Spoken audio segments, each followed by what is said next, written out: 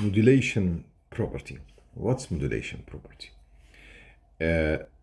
When you multiply a signal by e to the power of j constant times t, or multiply the signal by cosine multiplying by sine.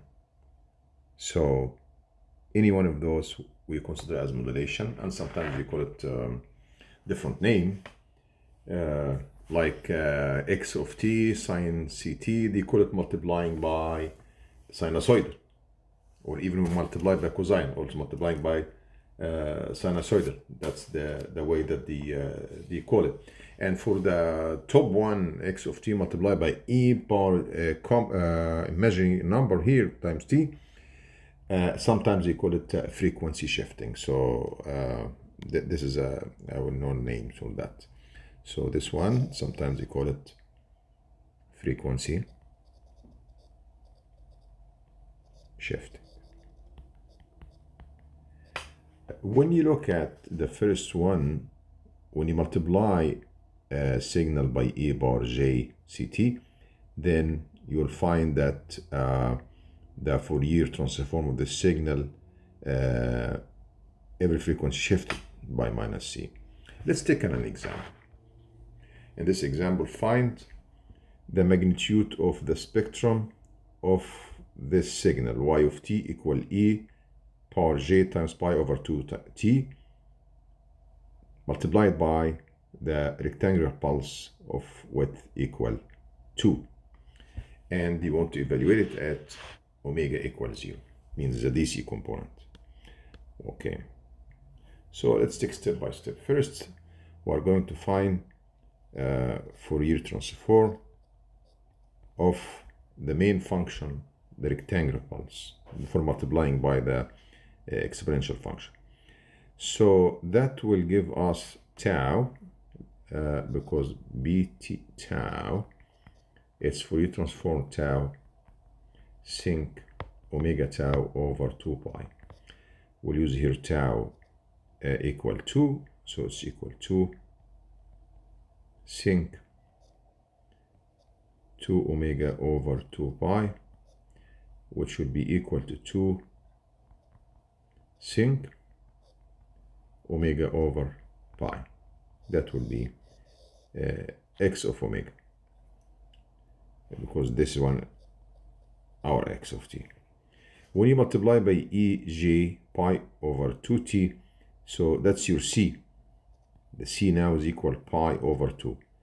I remind you by the formula, e power j ct. So you make shift for every omega by minus c by minus pi over 2. So if you call this all y of t, as said there, so y of omega will be equal to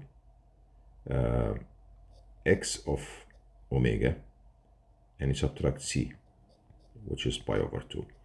That's x of omega, so that will be equal to 2 sinc omega minus pi over 2 divided by pi. That would be y of omega. They want to find the magnitude of the spectrum at omega equal 0.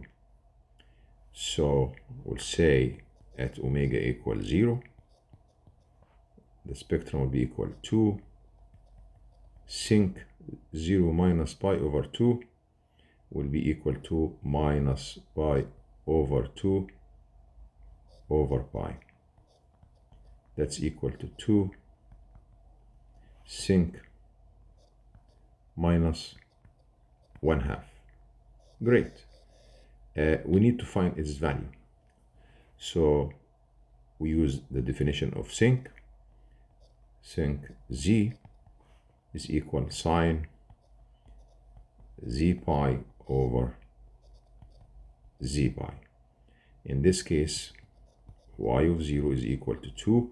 Sinc would be sine, and then multiply all this by pi, so minus pi over 2 divided by minus pi over 2. That 2 over negative pi over 2 will be equal negative 4 over pi sine negative pi over 2. Negative 4 over pi and sine negative pi over 2 is equal to -1. So the answer will be equal 4 over pi.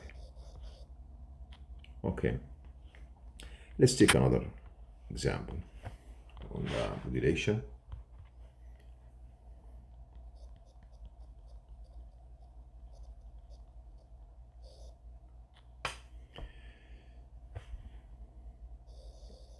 Assume that there's a signal, and this signal look like that, cosine wave, but from -pi over 2 to +pi over 2, and the height is 1. So that's the function. Call it y of it. Y of t is equal to cosine t for t greater than -pi over 2 to pi over 2 and 0 elsewhere. You might ask yourself why I write this cosine t for this period. Yes, you know, this is look like cosine, but maybe it's cosine 2t, 3t. Why make it cosine 1t?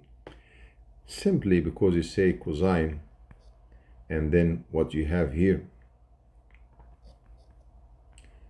2 pi over the period, right? That's how you write the cosine in general. Cosine 2 pi over t times t small. So this is t, the period, the one, the capital one here. So the period here for the cosine, obviously it's 2 pi, because if you look for the cosine, the normal cosine,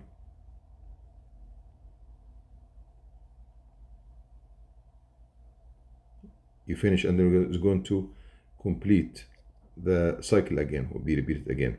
So that's from that's pi, that's -pi over 2, and that's pi, and that's +pi over 2, and that's pi, and that's the period, which is equal to 2 pi. So 2 pi over 2 pi is equal to 1. That's why I put it cosine 1t. All right, so that's important because maybe you can have different problem with different period. Anyway, so that's y of t equal cosine t from -pi over 2 to +pi over 2. In general, cosine t is defined over t from -infinity to infinity. So when you have something like that, in example, we explained it in previous example, it means it's multiplied y of t, it's multiplying rectangular pulse, because if you have the cosine wave like that, it's from -infinity to +infinity. And let's say that you choose, you want to have only this portion, it means you multiply the whole cosine by rectangular pulse from -pi over 2 to +pi over 2. 0 here, 0 there. So we only take this part.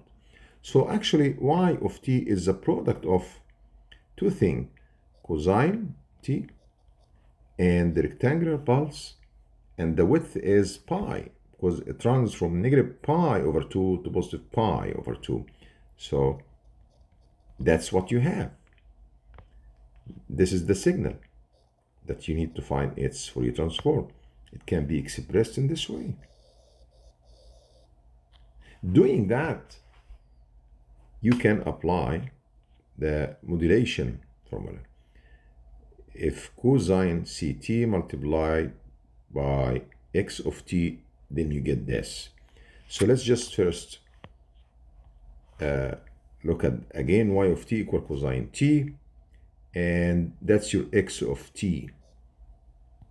So the first thing you do, find its Fourier transform, x of omega.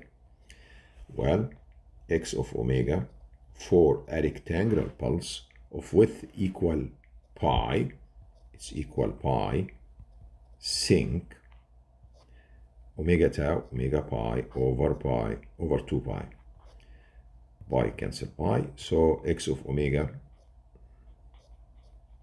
will be equal to pi sinc omega over 2. So that's the first part. So what happened when you multiply this signal, the rectangular pulse multiplied by cosine? We got to go back, see the formula here. When you multiply x of t by cosine, then you make shift by plus c and minus c, you add them and then divide it by 2. Okay, so that's what we're going to do. So y omega will be equal half. Let me write the formula. Omega plus c plus x omega minus c.